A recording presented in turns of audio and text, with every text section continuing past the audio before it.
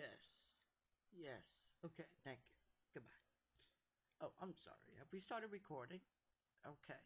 This is Detective Briggs of the Lego City Police Department interviewing William Brickington, who was the truck driver of the abandoned vehicle left at the toy factory crash site. Okay, Mr. Williams, what can you tell me about the crash?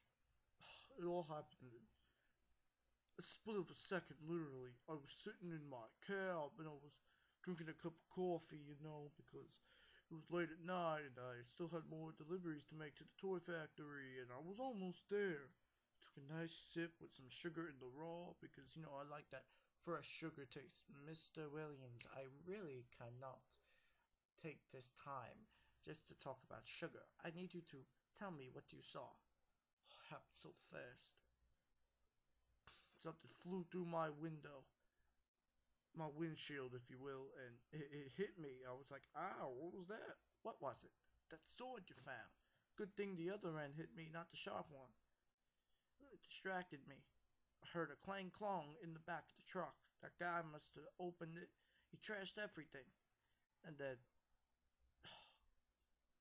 and then he grabbed me and said, drive on, and he made me crash. Did you notice who he was?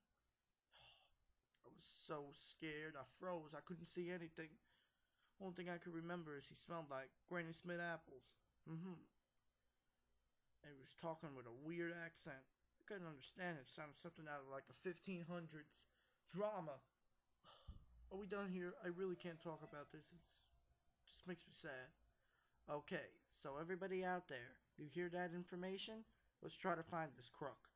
We'll have more evidence to come. Goodbye.